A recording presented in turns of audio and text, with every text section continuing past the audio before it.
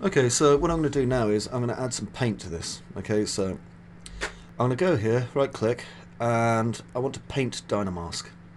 Okay, actually no, I want to add a paint layer, sorry. So I'm just going to click add color paint layer. In it goes. There we go. Okay, so now I've got this paint layer here. Okay, and good thing about paint layer obviously is I can paint.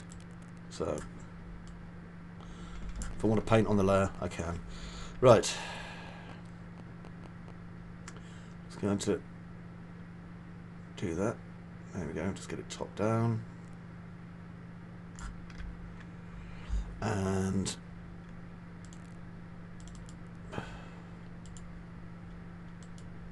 try not to crash my system. Oh, nearly did. There we go. Entering painter. There we go. So we're now in painter mode, you see. Which means I can now paint on my object using this. Now, let's see. Colours can I use? There's a nice yellow there, or green, I don't know what it is. See, I can paint straight onto my model with it. I'm just going to erase that. Okay, and let me see, I want, if I just click here, you'll see we've got all sorts of nice things like decals. Beautiful. So what I could do is I could find one that I like, maybe that. Then I can just paint it straight on. So I'll just use the up and down brackets, okay, and just paint it on like that.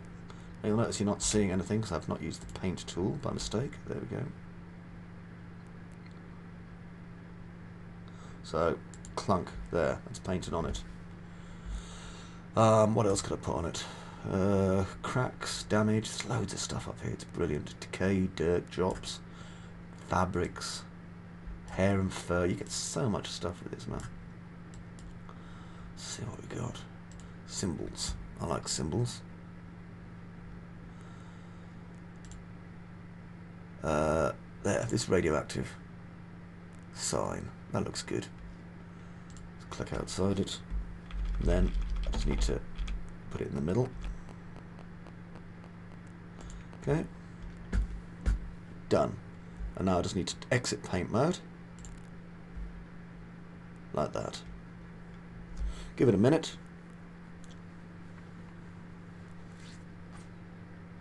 Done. Right, now you can see, obviously, that the nice fresh paint on the top is unharassed by the light surface scratches so much, although it has picked up all the various damage. Now what I can do is I can chip away at this to make it look a little bit more crappy. So I'm going to go back into this and use my paint tool. There we go. So I'm now in paint tool again. And I'm going to go to my delete. Give me a second here. But I'm not going to delete, I don't think, at full strength. So, have I got this on? Yeah, I have. Right, so I'm going to go over here. Turn my opacity down. And the good thing is that it means I can like delete stuff slightly. Okay. So, don't worry about that, by the way. I'm going to fix that in a second. I'm going to just see what we've got over here. Grunge. Grunge is good. We like grunge. I'm probably going to use kind of one or two patterns tops. Let's try that one. Yep, that'll do. Okay, and I'm just going to increase the amount of that, and then increase my brush size. And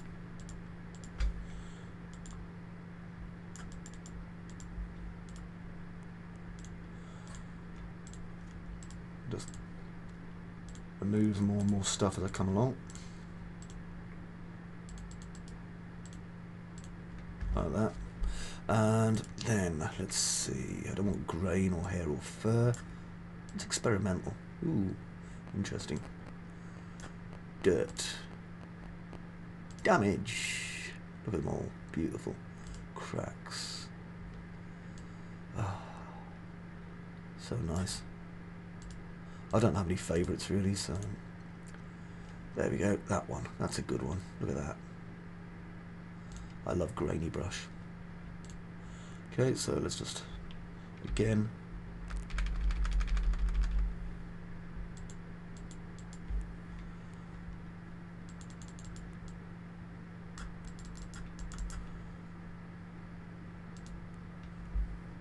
Just messing about here. Having fun.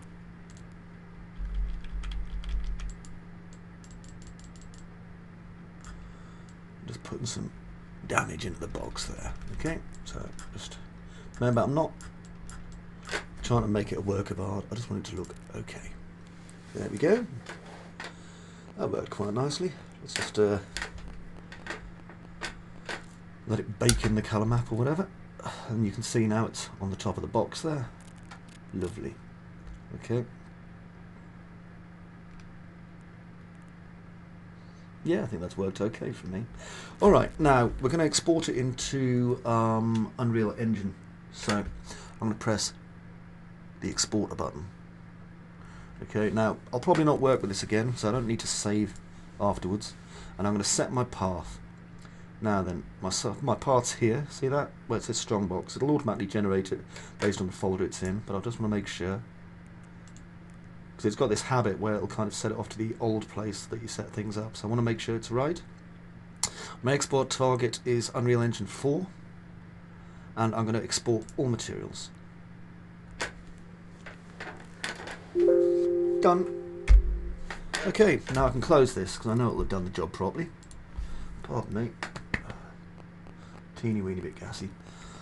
But what I'm going to do is I'm going to close this and open Unreal Engine. Hi there, how are you? Okay, so what I've done is, I'm saying hi there, how are you? You've literally been on for like less than a second. You didn't even notice the difference. This is Unreal Engine. If you've never used it, go and download it. But you'll need some time to get used to it before you do this, because I'm not going to go really fast, but I'm not going to go really, really slow. But I want to show you our asset inside here, okay? So, what I'm going to do is I am going to right click here. I'm going to make a new folder. Okay, and I'm going to call this Strongbox. Okay, now I'm going to show you a couple of things I do in Unreal Engine. I'm going to make some folders. So this would be Mesh, right click, new folder. Okay, this would be Textures, which aren't the same as Materials. Right click, new folder. This is Materials. Okay, now I'm just going to move this out of the way. That's a player start point, just in case you were wondering. And go there. Okay, now I'm going to import, and I'm going to import my file that I created. Is that the right button? Yeah, it was. Okay, so you can see here, this is all the stuff, right? So if I go to my Strongbox folder, this is the stuff that Quixel made. So I've got all my PS files here, my PlayStation. Jesus. I really am retarded. I've got my Photoshop files there. Sorry, I just forgot to take a tablet I need as well. But I've also got my FBX, and I've got my 4 actual textures I'm going to need in Unreal. Lovely. Right, so I'm going to import Strongbox 01, so just open. But I'm also going to select these. So I've got Control held down, I'm selecting all of them. Open. Okay, FBX import options. I'm just going to automatically import all. It's going to auto-generate collisions. That's great. It's a box. Might get an error about smoothing groups. Okay, no smoothing group information was found in this FBX scene. Don't care. Clear. Close. Okay, so here we go. You can see now we have our Strongbox, our textures, and we have an empty material. Okay, now it always creates a material for it. So I'm going to hit F2 and call it Strongbox Matte. Okay, which is short for material, and that way we'll always know what it is. Okay. Now, if I just double click Strongbox, and I'm going to expand the size of my window to about there, you can see there's our Strongbox there. Okay, it's nice. It worked, you know. It's a prop, which is what we wanted. If I turn on collision, okay, show collision, there you go, there's our collision. turn that off again. Now if I double click on Strongbox, my material, okay, this is our material, and I'm just going to delete that. So I've just selected it and hit delete. Now we can make this as complicated as we want, okay, but to be honest, for the moment I'm just going to start simple. So I'm going to have my albedo, metallic, normal and roughness, okay, because we're using metallic roughness. So I drag this out to here, and I take my texture sample slot, which is the white one, and I'll just drag it into base color. You'll see this update in just a moment over here. Come on, you can do it. I don't know, it used to be a lot faster than this, but you know, there we go. So there's our material, okay. Next, this is our metallic texture, okay. It's automatically named it for us, so we know which one it is, which I'm going to drag to my metallic slot. This is my roughness, which I'm just going to stick next to it. I'm not doing any modifications to my actual materials. If you know about Unreal Engine, I might want to put a multiply in, I might want to have some, you know, parameters that I can change and so on, but I'm not doing that at the minute. And then probably most importantly for the game engine is our normal map, which I'll plug into there. Okay, that's done. That's literally my job done. Okay, so I can click save, just close it down. It'll take a moment or two. There's a lot of calculating going on, and obviously I am recording in the background, so it might be a bit choppy for you, but frankly it's better than OBS, which is the devil. Okay, so you can see, like, it's pretty darn shiny. Right, now if I click on Strongbox, okay, there is our Strongbox. Just there. Okay, now, remember what I said, if it's too shiny, we can use some multipliers to change things. I wasn't really going to show you how to, but I'm going to anyway, because that's what I do, isn't it? Okay, so what I'm going to do is bring this right down, because I don't need to affect how much that affects things. I'm going to press the number 1 and click, and again, number 1 and click. I'm going to press M and click here, and M and click here. Okay, so these are our multiplies. So now I'm going to feed my texture sample into here, and here, and then metallic and roughness. Okay, so they go into there. Then this, into here, and here. Now, if I click save, and give it a moment.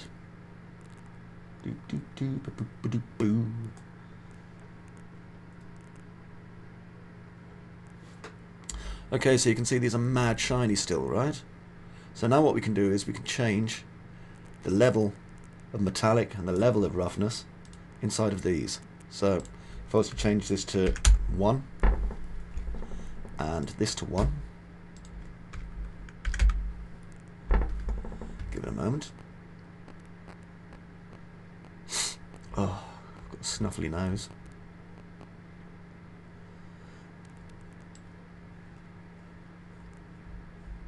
Okay, so we can affect obviously the reflectance value and all sorts of other things.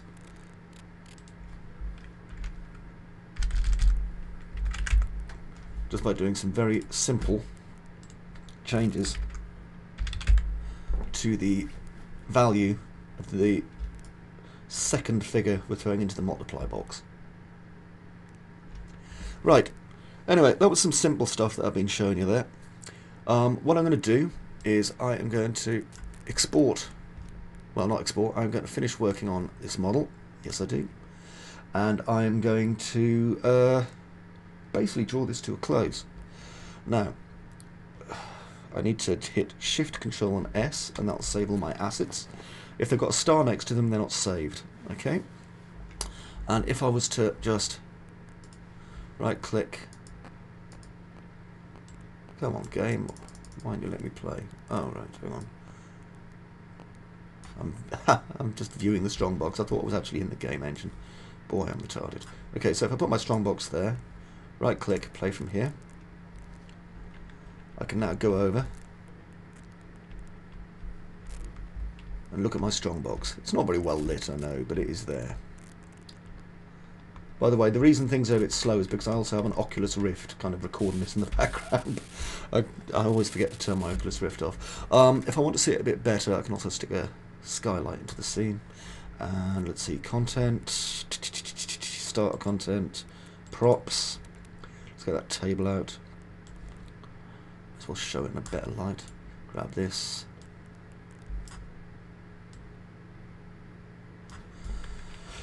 Let's have a look. I'm just moving around the scene at this point using what I said. There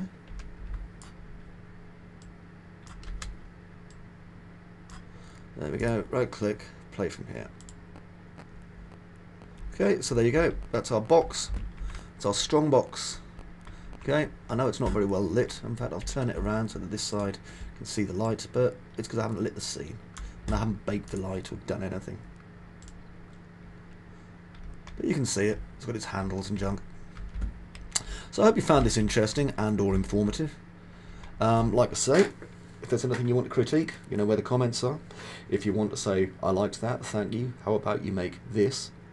By all means, put it in the comments.